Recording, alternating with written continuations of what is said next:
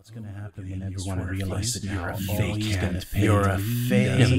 You're a fake. Hey, do you know that you're just a fake god? Hey, that looks horrible. Trying yourself. You can't do anything. Stop doing this. You are worth nothing.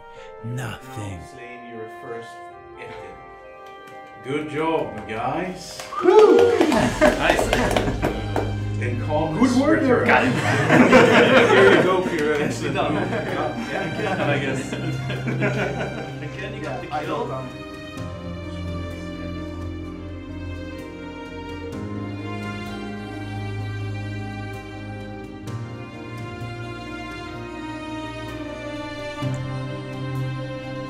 It's time that we talk about this.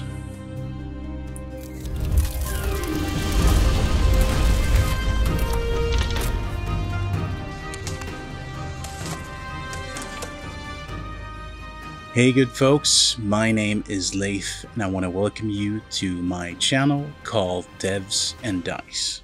Now this video is a bit special.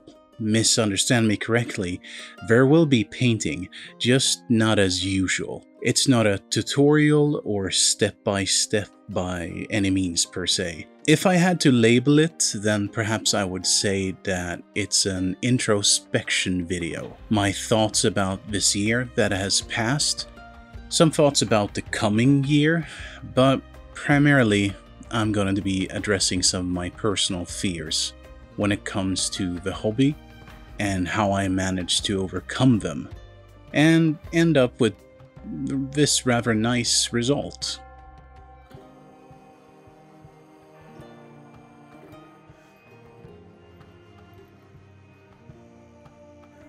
So as most of you know, I paint a lot of miniatures. But last year I started also doing some terrain on the channel, which was really exciting and it got a nice reception from all you wonderful folk out there. Now of course, looking forwards, I want to continue to build terrain. And if I'm gonna be honest with myself, I almost feel like it comes more naturally to me than painting miniatures. I think sometimes that it's because I can more easily see the practical side of both sort of constructing or building the piece of terrain, but also its use on the tabletop. Well, I don't know if that makes any sense, but it's a different beast in many ways, I'm sure. Now, as 2021 has started, I knew I was going to try to increase the amount of terrain builds I had on the channel. But there was something that bothered me. Something that actually has been bothering me since my first proper terrain build, when I did the Dwarven Fountain. In my terrain videos, I use these 28mm miniatures that are supposed to do a couple of things. First, to show the scale of the build, show the application, but most of all, it's supposed to symbolize a party of adventurers. The miniatures I chose for this were some pre-painted miniatures from WizKids. And fair enough, they do get the point across, but I'm one of those persons that, well, I guess you would call me a goody two-shoes or try-hard, and using these minis just felt wrong. Now, of course, I tried looking for some, player character miniatures that I had painted, and in that process, something became very, very clear to me. I don't paint a lot of player character miniatures at all, to be honest. Now, of course, one of the most obvious reasons for this would be that I usually get to, mantle the role of a dungeon master. And there's generally a lot of monsters that play the part of a bad guy. Sure, I could buy into that argument. But being totally honest with myself, I knew that there was more. There was something else that stopped me from painting these specific kind of miniatures. Because really, if I analyze it, it really didn't stop with just player character miniatures.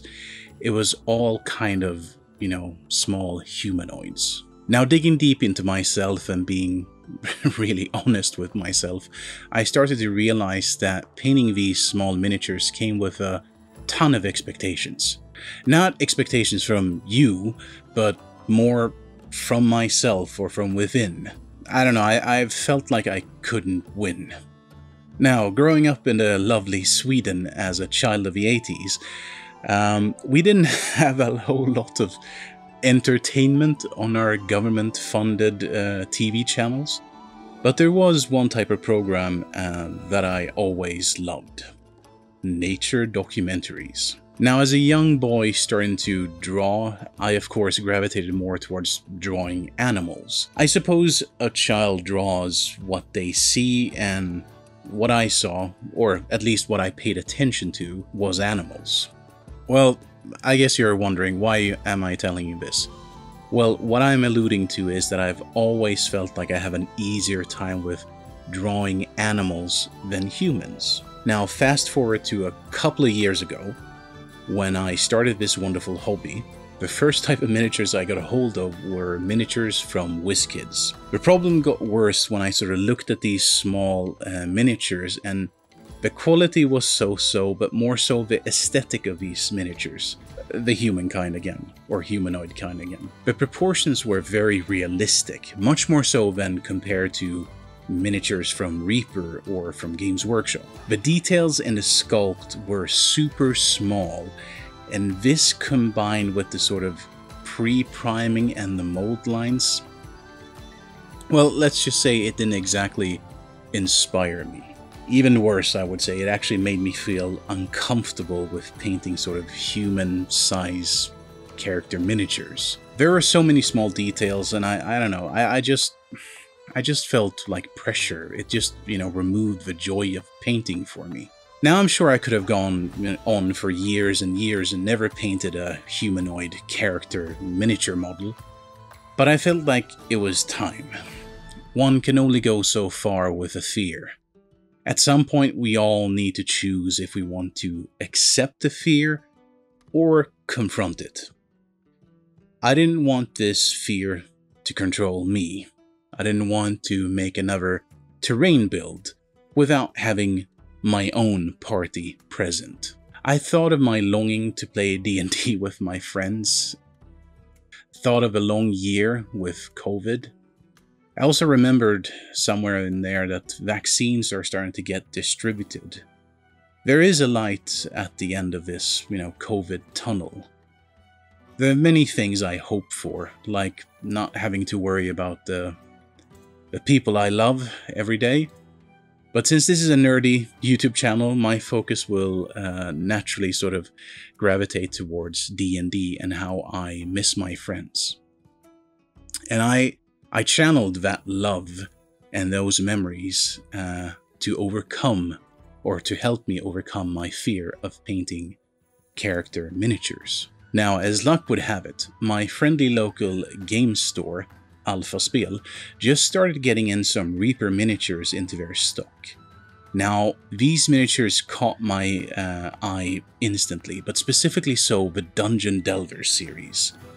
These miniatures were of good quality and had a bit more of a old school aesthetic that I liked. And the miniatures of my choice was an Elven Ranger, an old human wizard, a young rogue halfling, and a female fighter. This to me was a classic party, something which reminded me of my own D&D group, whom I miss so much. The miniatures were metal miniatures, and the details were, I would say, at the right level in my opinion. I felt passionate about painting these miniatures, so I set out on my own adventure. Now, in the past, I've only dabbled with some basic non-metallic metal techniques, but this time around, I wanted to really go for it. I told myself that failure was not a bad-looking miniature. Failure was to never try. Now, in my evenings of painting these miniatures, I focused on the painting as opposed to the video.